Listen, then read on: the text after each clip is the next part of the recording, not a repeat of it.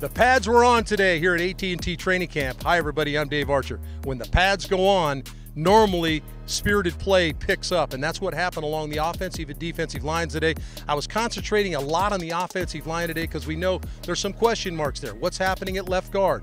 What's going to go on at right tackle? We know Caleb McGarry out right now, and on the PUP list, who steps in there? Well, that was Jalen Mayfield, the youngster, stepped in. The draft pick steps in at right tackle. Looked good, especially in a couple of the one-on-one situations in blocking. Now that we have the pads on, you can see the physicality. Josh Andrews potential at left guard, or is it Drew Dahlman that steps in at left guard? And we know Matt Hennessy taking over at center now that Alex Mack has moved on. So a lot of new components along that offensive line. Saw a lot of good work, a lot of concert work coming off the football. They've had a couple of drills out here in practice today where they're coming off together, kind of learning how to slip to that next level. We know we want to run the football with Arthur Smith's offense, and certainly we saw some signs of that physicality that he wants to show along the offensive front. Defensively, Dean Pease's defense is situational at the end of practice in the red zone.